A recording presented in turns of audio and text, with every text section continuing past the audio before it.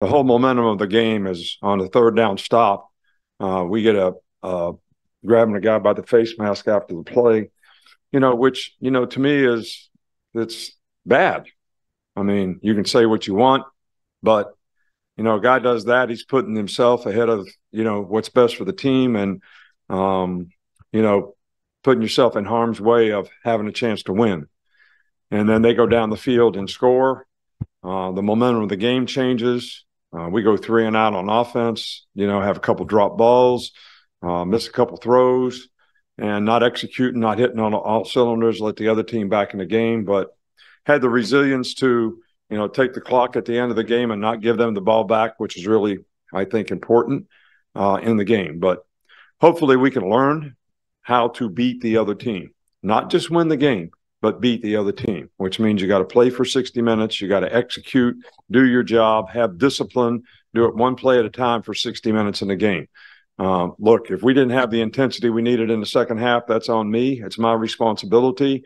I always get asked what the halftime message was, but obviously this one is not worth repeating. So why would we even talk about it? Obviously it wasn't very good. So, but anyway, we got a lot that we can learn from. Got a lot of respect for this team. I told our team, I said, this is going to be a different kind of fight, right? Because, Sam is an offensive line guy. He's a tough guy. He's a physical guy, and their team is going to keep fighting in the game no matter what. They always do when they play us. So we need to be ready for that. And obviously didn't make that point as well as I needed to. So what do you think led to the improvements in the running game in the second half and also having a deeper running back rotation today? Well, we ran the ball really well the first time we had it in the second half. I mean, we had 3 or 4 really good runs. Look, we think we got 4 running backs that can play. So we're going to play them when we feel like we have an opportunity to play them. So that's always the plan. Have we always been able to do that? No. Sometimes the game doesn't dictate it. But I'm glad to see all those guys got to play, and I think they all had, good moments. Coach, do you think the slow start in the second half was because of being up going into halftime and then being satisfied with that? Well, it's 2 games now. We came out a little flat on defense at Mississippi State when we were ahead at halftime. But the first drive was really the best drive we had in the second half. When we got the ball and we got the kickoff, we went down the field. And didn't finish the drive. So, and again, just didn't execute the way we needed to execute. From the third down penalty, Jalen Key, we had like 1 or 2 penalties up until that point. We got multiple penalties after that. We got pass interference on third down, which would have got us off the field again, and then had to kick the field goal. So, and we had multiple penalties on offense, which put us behind the 8 ball. So, we just got to teach and learn from all these things and hopefully realize what it takes, not only in the game, but in the week of preparation, leading up to the game, so that you can go out there and play the way you need to play against really good competition. I got a lot of respect for Arkansas's team. I mean, LSU beat them by 3 points. Ole Miss beat them by a touchdown, all on the road. All right, so this is not the kind of team that you all think they are. They're a good team, and that quarterback is a handful. I mean, when a quarterback can take a major college football player and sling him off like a gnat on a fly's ass. I mean, a fly on a gnat on a cow's ass. I mean, that was one of the most impressive plays I've ever seen a player make. And, but we said one guy gets a guy, you got to hold on, you got to hang on, and we got to clean him up. We didn't clean him up. We made a couple of mental errors on defense in some of those drives that let them get back in the game too. We ran a stunt the wrong way. Quarterback, runs for 25 yards on a big play when it was second long. So, but we learned from all these things. Yes, Beagle. Nick, there seemed to be like some indications from your Wednesday news conference that maybe you weren't happy with the way the team was practicing. Did that bear out in the second half today? And is it good to learn a lesson like this when you get a win? I hope so. I use you guys to send a message to the team. So if that's the message you got, I hope they got it on Wednesday. That makes sense?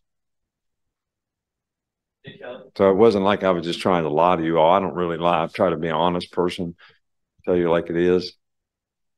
Don't always tell you everything you want to know, but sometimes. Hey, Kelly. Questions? Who else? Sometimes the pass protection was there in terms of getting Jalen the time he needed for those deep balls. Sometimes it wasn't. What do you think it needs to take for it to get more consistent overall?